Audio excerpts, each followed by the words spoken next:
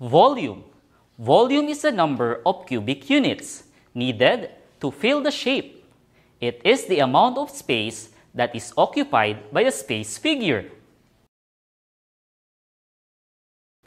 Volume is a three-dimensional figure, or 3D, composed of the area of the base, length times width, times the height, or length times width times height. For cube, we use side.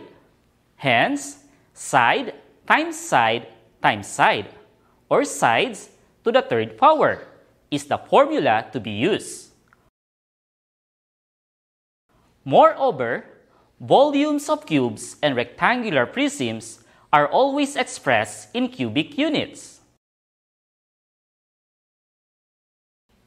Now, let us try to use the formulas for cube and rectangular prism in these examples. Find the volume of the cube using the given figure. To solve for this figure, we follow these steps. Step 1. Find the length of one side of the cube.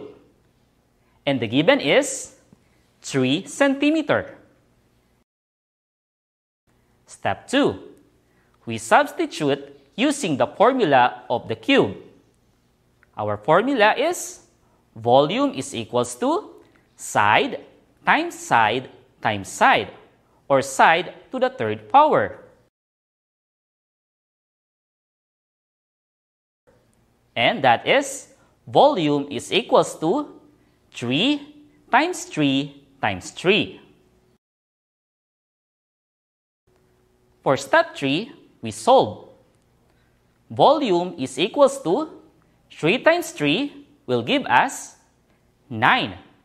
Therefore, 9 times 3 will give us 27. For step 4, we write the units of volume 27 centimeter cube, or cubic centimeter. So for this figure, we have 27 centimeter cube, or cubic centimeter.